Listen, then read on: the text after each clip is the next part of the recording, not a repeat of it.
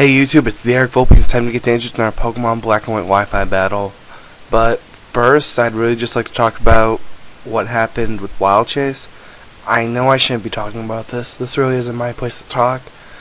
But I guess even though I'm one of the very little guys in the Pokemon community, it affects me too. I mean, I woke up this morning and I checked my subs. I'm like, oh, where's that Wild Chase video? Wait, it's not here. And you know, I'll never admit this to him in his face, and he'll probably never see it, so it's all good. I really admired him, and I really hope that he stays on YouTube, and I hope that his passion for the game stays, because really, when you admire someone and you want their respect, the one thing you hate to see is them fall, in a sense, and I really don't want that happening. But in the end, you gotta hope that the reason why you admire them is why they're able to pull through it. Alright, so let's just get on with the battle. Okay, first off, what you're seeing here is the team I used. This is actually my theme team. My theme was League of Legends.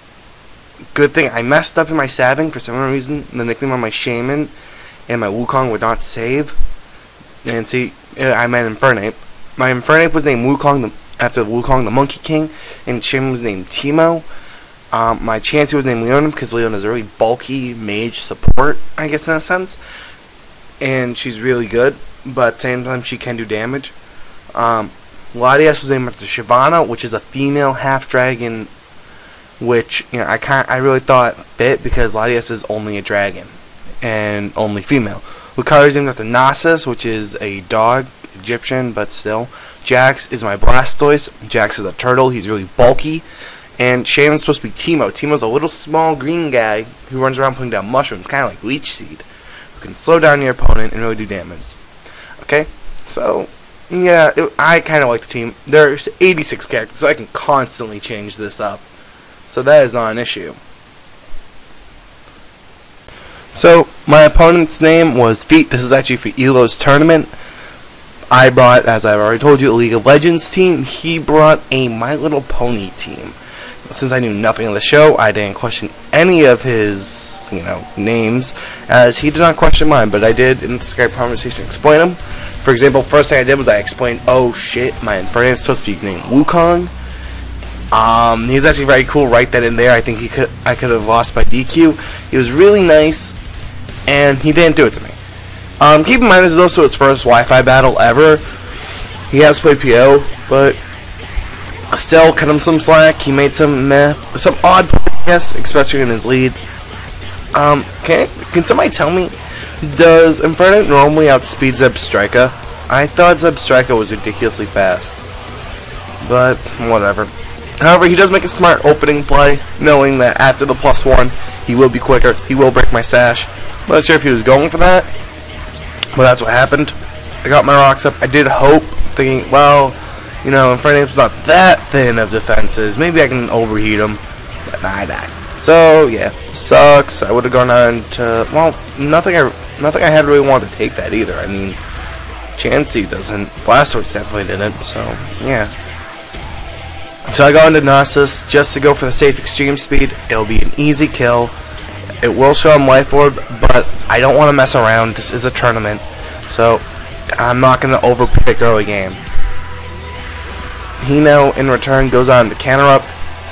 Really, not going to lie, is this thing Ground Fire? If it's Ground Fire, good. I made all smart plays during this match, but that's what I thought it was. So I go into Blastoise knowing I can take him on either side of the spectrum. I can resist his fire moves, no matter what they are, and I see the special flamethrower, so I'm like, okay, he's special based. This works out, actually. So all I'm gonna do here is, I believe, I go for the Toxic, predicting his switching to something that can take a hit. The only thing that I think he really would have switched out to is maybe Starmie or Sableye, but he doesn't. He stays in, except quick to do a lot more. It does a good chunk, though. Makes me really kind of fear Counterupt a little bit, seeing what it could do to my Blastoise. However, while I could risk the Scald kill, I'd rather not put my Blastoise in such a little range at this point, and go out in Latias, which would be a sure kill. So I do that, Latias comes in. This Latias has Psychic, Draco Meteor, Thunderbolt, Surf. The reason why it has Psychic and Draco is because I really don't like running Draco Dragon Pulse, and I feel like Psychic's going to be helpful against any fighting types I might see during this tournament. Also, I run Psychic in general. There's probably a better move to put over Psychic or put over Thunderbolt, but that's me. So sadly, he might have predicted the Psychic, when in reality I should have gone for the Surf. He goes to the Sableye. This Sableye is the main thing I feared on his team. So I go right into Chansey. Sadly, I get tricked. If I had stayed in, he would have. If I had stayed in, I would have gotten his Scarf, and he would have gotten my Scarf, and it'd be like, lol. But he does get my Evilite, which does bring down Chansey's survivability, but it doesn't hinder enough. And then he out-predicts me again by going as Nidoqueen while I go for Toxic. Kind of important. I wasn't going to S-Toss though, because that would just be stupid. So I believe, no, I should have stayed in to see what I wanted to do. But I think I was fearing him being physical based. So I go into Shaman though, knowing if he has Earthquake or Earth Power, I can take it. However, now I am kind of scared what he wants to do, so I am just going to sub up. By the way, Shaman should be named Teemo. I already explained this. But if you play the game, you'll know. Teemo is Shaman, definitely. They're both small, they're both useless in team fights, but they can both kick some serious ass when given the right means. So I see that he has a super effective move on Shaman. I really want to stay in. I was really hoping he wasn't abusing Sheer Force, but you know, it's a Nidoqueen, why wouldn't you? It's a free life orb and all that fun stuff. And I'm just going to go into Chansey because I know I can take any of his hits. And what I decided to do here is actually kind of weird, but it's also really smart. That was a crit Ice Beam, which makes me go, lol. What I don't get what he didn't do is, well, maybe, yeah, I don't get what he did, why he didn't do this here.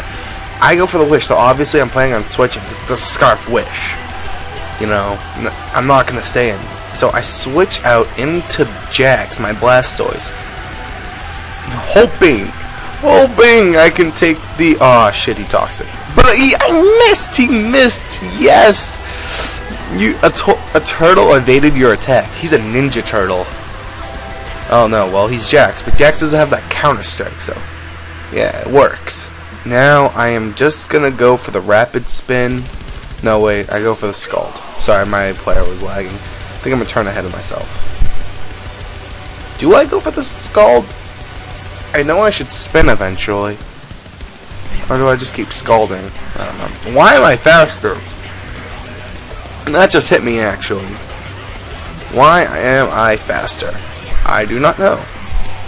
So I believe he goes in the canter up here as Death Fodder, which is kind of, I don't know, because canter up, I don't know. At this point I really don't know. Also I'm kind of like wondering how slow some of his Pokemon are because I outspeed them. I Rapid Spin the rocks away because I do have pokes I'd really like to get set more. Canterlot really isn't a big deal to me. I can easily just Scald it.